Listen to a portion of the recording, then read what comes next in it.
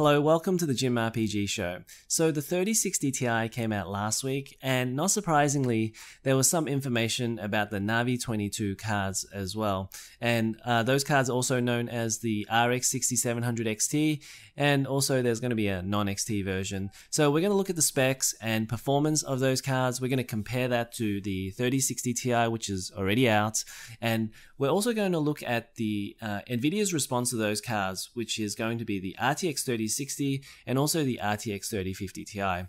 And as you can see, this is what I'm going to be calling the mid-range battleground for GPUs, because there's a lot of cards there and there's going to be a lot of choice available. So we're going to look at the performance, we're going to look at some prices, speculated of course, and we're also going to talk about availability.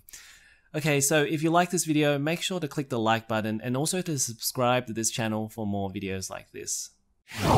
Let's take a look at this table from Video Cards, and this table came out on November the 21st, but I don't think any of the information has changed, so I think it's still fine to use this table. And it's got the RX 6700 XT has 40 compute units, which is half of the 6900 XT.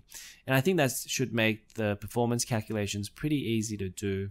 Let's go to the RX 6700. Now it doesn't say how many compute units it has on here, and I did a bit of a search around, but doesn't seem like anybody really knows exactly how many compute units or whether it has been confirmed or not. But it's looking like that this will probably have 36 compute units from my speculation anyway, based on the fact that a lot of people seem to think the Navi 23 has 32 compute units.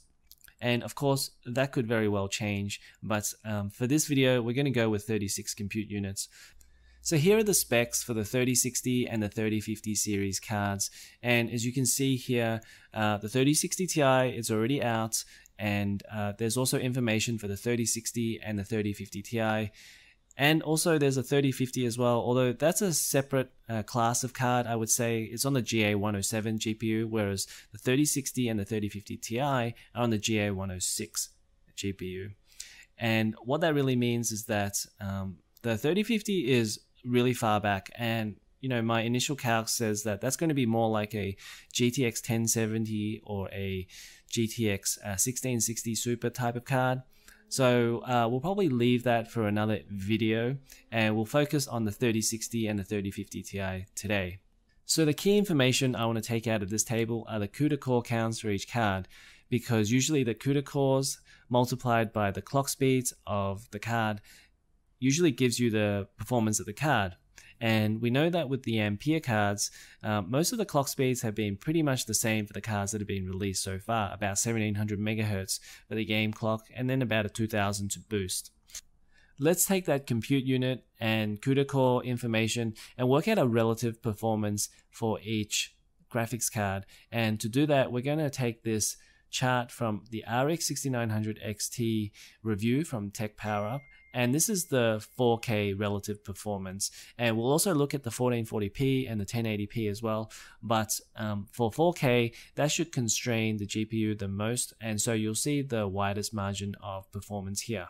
So I've gone ahead and put these GPUs into the charts, and I don't want you to look too hard at the percentage numbers, because they all refer back to the RX 6900 XT, but I want you to look at, I guess, the placement of each card in relative to the other cards around it. So the RX 6700 XT is going to be very similar to the RX 2080 Super, and it's going to be a little bit back from the RTX 3060 Ti. The 6700 will be behind the 6000 XT, of course, and technically it should be about 10% back. Now, the 3060 itself, that's going to be more like a 2070 Super. And if you're going to get the RTX 3050 Ti, well, that's going to be very close to that RX 5700 XT or the GTX 1080 Ti. Of course, you can't get that 1080 Ti anymore, but that's going to be where it's going to be in terms of rasterization performance.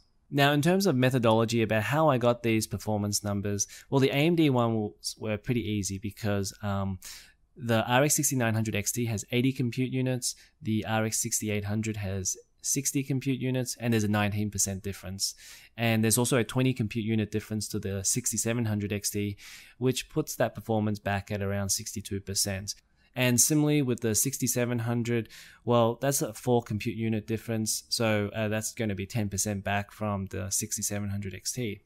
Now for the Nvidia cards, I got a little bit lazy. I didn't do the calculations. All I did was I took the relative performance of the 3090, 80, 70, and 60 Ti, and then I just plotted that against their CUDA core counts. And that gave me an equation which then I went to use on the 3060 and the 3050 Ti to work out what their relative performance is going to be. So for the 1440p and 1080p results, I'll leave that for you to check out for yourself. You can just pause the video and check out the detail for yourself. But all I really want to say is that for the lower resolutions such as 1440p and 1080p, they're mostly going to be CPU constrained. So I think the way Tech Power Up does these relative performance charts is they just take a whole bunch of games and then assign a performance level to these cards. It's going to take the CPU into account, and that's why you see the lower end cards making up that performance gap to the higher end cards. So I think it makes sense to compare these GPUs to the 3060 Ti because that's more in their relative performance level. And I think if you do that, then you're going to see the performance difference between these cards a little bit better. And in this section, we're also going to talk about the price as well. Now, with the 6700 XT, that's very close to the 3060 Ti. And I think when it's that close, when it's like about 5% difference, then they're trying to make you choose between other things other than the speed. So the 6700 XT will have more VRAM, but if you want ray tracing and DLSS, then maybe you want to go with the 3060 Ti. And I think they're both going to be about the same price at $399 MSRP to begin with.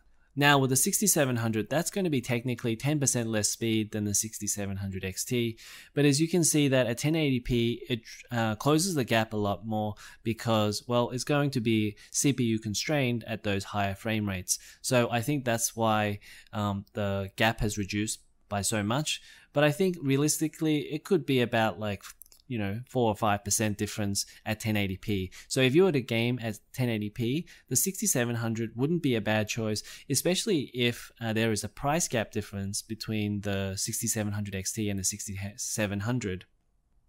Now for the 3060, I think they're going to try and make you choose between the speed of the 6700 versus the features and the VRAM that you get on that 3060. So again, it's going to be a tough choice for consumers. Do you want to go with a little bit less speed, but you get some features in return, or do you want more speed on that 6700? And I think Nvidia is probably going to price these around the same level. Now for the 3050 Ti, because this card has 6 GB of VRAM less than the 3060, I suspect that they're going to start this at around $299 or $50 less than the 3060, and I think they're going to make you choose between whether you want a little bit less speed and a lot less VRAM, but it's going to cost a lot less. Okay, let's talk about the availability of these cards, and we'll start with the AMD cards first. And I think you can see some hints from the 6800 and 6900 launch of what the 6700 launch might be, because they didn't allocate a whole lot of wafers to these 6800 cards because they gave a lot of wafers to the PS5 and the Xbox Series X. And I think a similar situation could happen here because I don't think the demand for the PS5 and Xbox Series X is going to slow down in Q1. So you could see a very similar situation for the 6700 series. So if they announce the 6700 at CES in January, it could be February, March before we see better volumes or better stock of the 6700. So I guess for consumers out there trying to pick between the 6700 and the 3060 Ti, well, do you really want to wait 3 or 4 months? The 3060 Ti is out already. It's still hard to get, but you can, if you look hard enough, then you might be able to get one. So let's talk about the Nvidia cards and the 3060 and the 3050 Ti. Well, I think Nvidia have their own stock issues as well. So there's been an article in DigiTimes and they've said that Nvidia is having manufacturing problems. So I think they're still going to have issues with the 3060 and 3050 Ti. And if they announce the 3060 and 3050 Ti in January, then we're looking at another situation where we're not going to get any of these cards till, say, February or March. Okay, so that about does it for this video. Make sure to click the like button and also to subscribe to this channel for more videos like this, and I'll see you in the next one.